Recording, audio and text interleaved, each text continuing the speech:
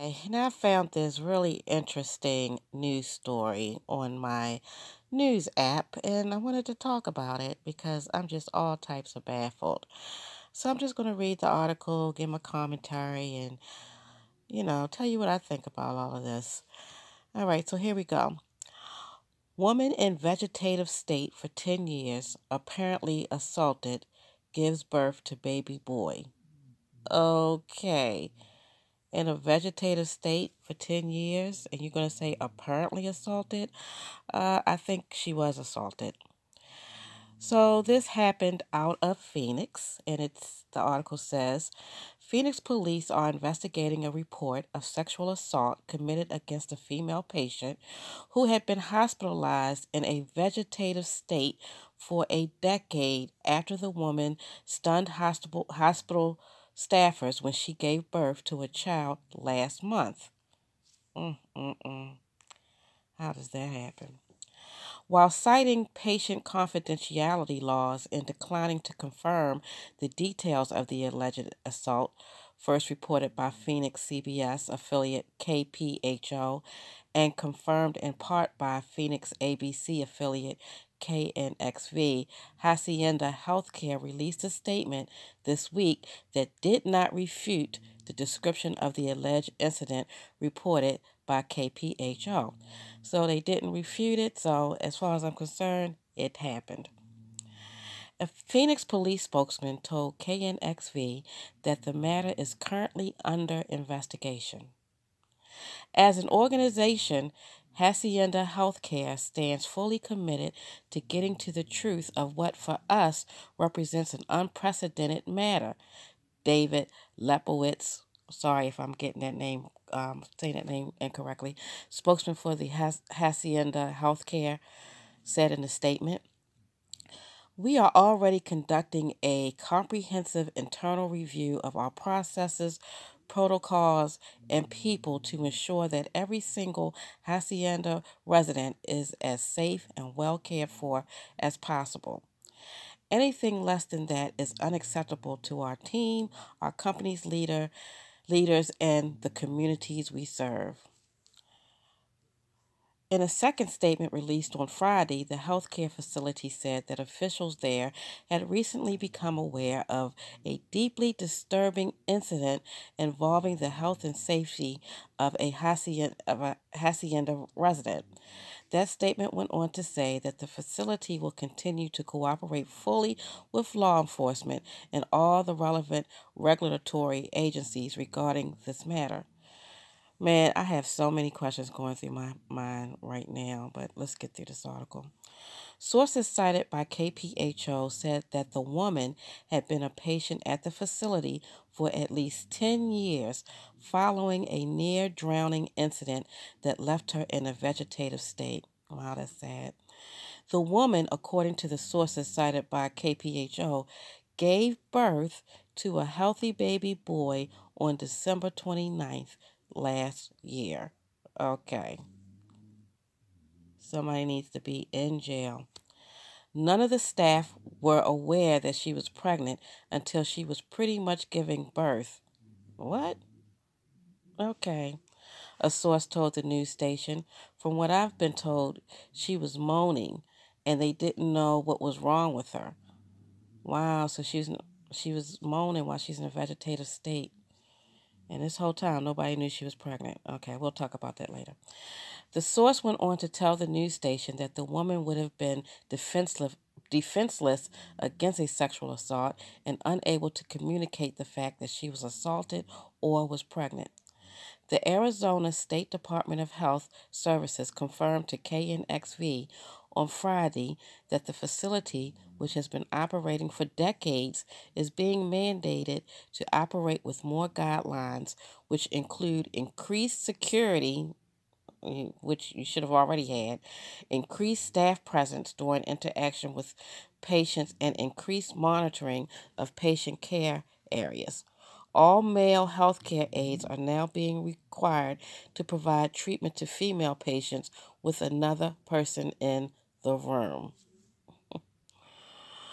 By late Friday, Arizona Governor Doug Ducey's office released a statement saying he had been informed of the situation that occurred at his healthcare facility and finds the report deeply troubling. Yes, that's very troubling, to say the least.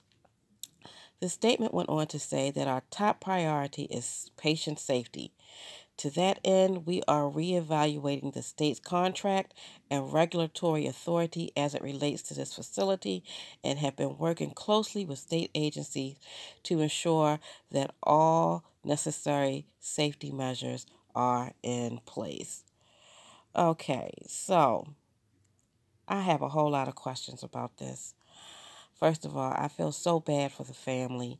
You know, you go through a tragedy and you have your loved one somewhere where you think they're being cared for, and she's basically can't do anything for herself because she's vegetative, and then she has a baby. All right, I'm confused about a few things that the article did not mention, and the first thing that I'm confused about is how did she go 9 months pregnant and nobody knew? I mean, did her stomach get bigger? I mean, normally when you're pregnant, and I've been pregnant, I have kids, your stomach grows. I mean, anyone who's seen a pregnant woman, their stomach grows. Is it, if you're in a vegetative state, your stomach doesn't get that big? I mean, you tell me. This, to me, is hard for me to believe this. Secondly, even if they couldn't tell she was pregnant, didn't they do, like, periodically take blood from her or do some type of medical treatments or checkups on her where they could have found that she was pregnant? And another question I have is about the family.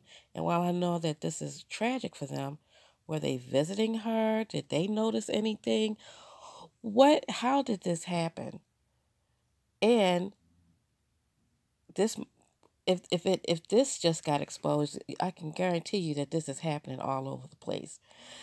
In my opinion, I think that there's a big cover up.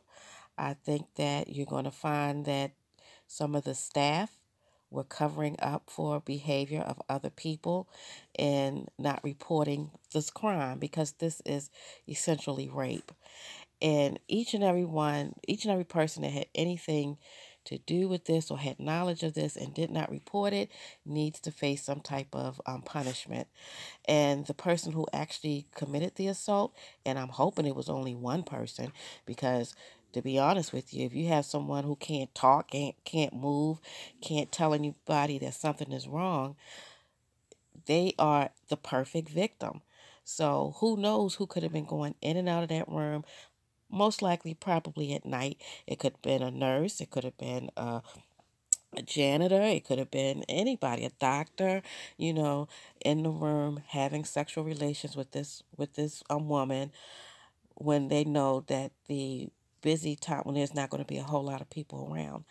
I think this is very sad. I am definitely going to be following up on this story because it makes you uncomfortable to put your loved ones in places because you can't guarantee their safety. You know, I'm sure that the family is being torn apart by this. And now there's a baby that needs to be raised, a baby that is a product of rape. Because that is what happened. She was raped. And she was able to moan that she was in labor. What was happening when they were raping her? Was she moaning then? Was she making noise then and people didn't hear her? To me, it just sounds like it's a big cover up. There's a whole lot of unanswered questions. I'm definitely going to keep my eye out on this story. I hope it gets a lot of publicity. And to say the least, whoever did this needs to be in the jail and rot there, okay? If they never get out again, I would be totally satisfied with that. Um, Another sad thing is she's been in a coma for 10 years. Not saying that miracles don't happen and God doesn't heal, but she may not ever get to know her son, and it's just all emotional. You know what I'm saying? I don't know if the parents are going to keep the baby. I don't know who's going to take care of the baby. What's going to happen to the baby? The baby was a product of rape. They may just keep the baby and raise it. I think if it was me, I probably would. But, everybody's different. Some people probably would have had an abortion, but she wasn't even given any options in this matter because she's in a vegetative state and clearly cannot make any decisions on her own. And for some reason, her pregnancy went unnoticed by everybody. So they say. So I don't know if the family did not go to see her as much since she's in, the state for 10 years. I don't know. I'm just baffled as to why nobody noticed her stomach growing. Or did she stop coming on her period? Or maybe your period stops when you're not active. It's just so many questions. But anyway, I just ran across this article and I just wanted to get on and share it. Because my channel, I do randomish things. So I will see you soon. Bye.